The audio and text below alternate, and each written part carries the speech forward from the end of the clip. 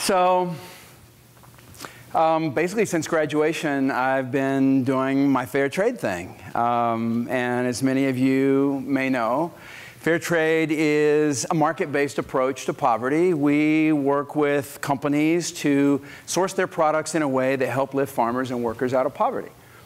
And so in that, we're trying to create a value proposition that not only supports farmers and workers around the world, but also supports the companies and the consumers that are buying those products. So I spend a lot of time pitching the business model and the value proposition of fair trade to companies all across the country. And we're working not just in coffee and tea, but in 40 different product categories, from coffee to fish to manufactured products. Inevitably, one of the biggest challenges and obstacles that I encounter is what I think of as the mentality of trade-offs. This notion that persists in the business community that profitability on the one hand and sustainability and responsibility on the other are somehow at odds with each other. And that you can have one or the other, but you can't have both. The notion that if you want to do right in the world, if you want to do right in your supply chain, somehow that's going to come at a hit to your margin and your profits. And look, I meet with hundreds of business leaders every year, and they are almost without exception good people. Like us, they care about the planet. They care about the workers in their supply chain. They care about climate change. They don't want to have to check their values at the door when they come to work every day. Nor do we. And yet, this mentality of the inevitability of trade-offs limits so many business leaders from driving sustainability into their business models. So, I want to tell you a story about someone who inspires me, someone who has overcome the trade-off, overcome the mentality of trade-off. His name is Jim Brett. Jim is the president of West Elm. You may know of West Elm. It's part of the Williams-Sonoma Group. It's $1 billion company. They sell rugs. They sell furniture, great products. And when Jim came in to lead the company a number of years ago, one of the first things he wanted to do was make sure that the workers in their global supply chain were making a living wage. And so he tasked his people with analyzing that and figuring that out. And the supply chain team at West Elm came back to him eventually and said, "Can't do it.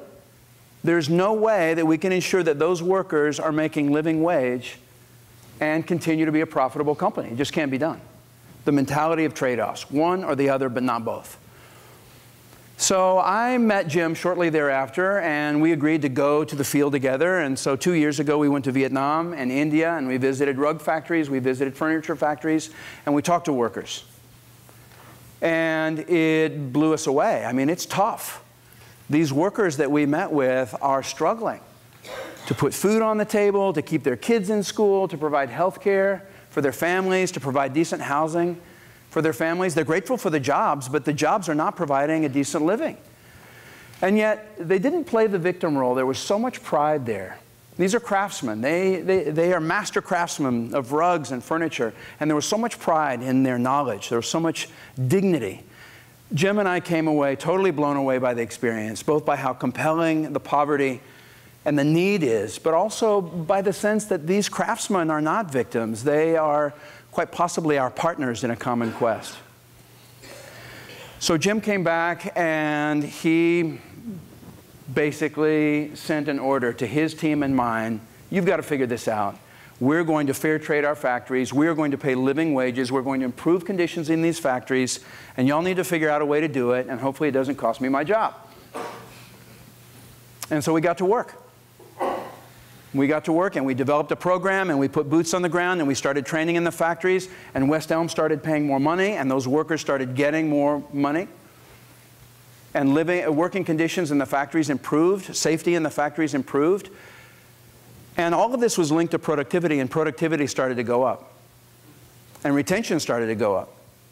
And quality claims started to go down. And so what we saw in the space of less than 2 years was a dramatic improvement in workers' livelihoods, at the same time that the firms themselves were showing all kinds of improvements in their performance indicators. In other words, it was good business. So from West Elm's perspective, there was a clear return on investment. They had a more secure supply chain. They had a more reliable supply chain, but they didn't stop there. They went to the consumer. They told the consumer the story about what they were doing with fair trade furniture and rugs. And guess what? The consumers rewarded them for it. They bought more of the product, even though it was priced a little bit higher. So sales went up. They started liking the company in social media. The brand and the reputation of the company started to rise. And so West Elm has become hugely successful with this program, and they've totally exploded this notion that there's a trade-off. They've proven that you can bake sustainability and responsibility into your business model and thrive. I had an amazing meeting yesterday, actually, with executives from Target, from the home goods division of Target. And they wanted to know how they can get fair trade into their factories, and they kept talking about West Elm. West Elm has become a point of reference. And so the story of Jim Brett, in my mind, is the story of how one leader can overcome the mentality of trade-offs and create a ripple effect of change that is affecting not just his company and all of the workers and communities that that company touches, but is also creating a ripple effect in the industry. So I'm out of time. I just want to close by saying we're blessed. We are all blessed. For so many reasons, not the least of which is we live in a time where what we do with our time, what we do with our talent, makes a difference. What we do makes a difference.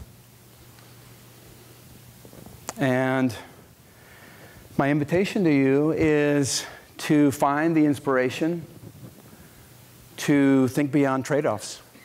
Wherever you are, whatever you do, find the inspiration to think beyond trade-offs and become co-author of this, what I believe is this next great chapter in global capitalism, in which people and planet and profit are coming together. Thank you.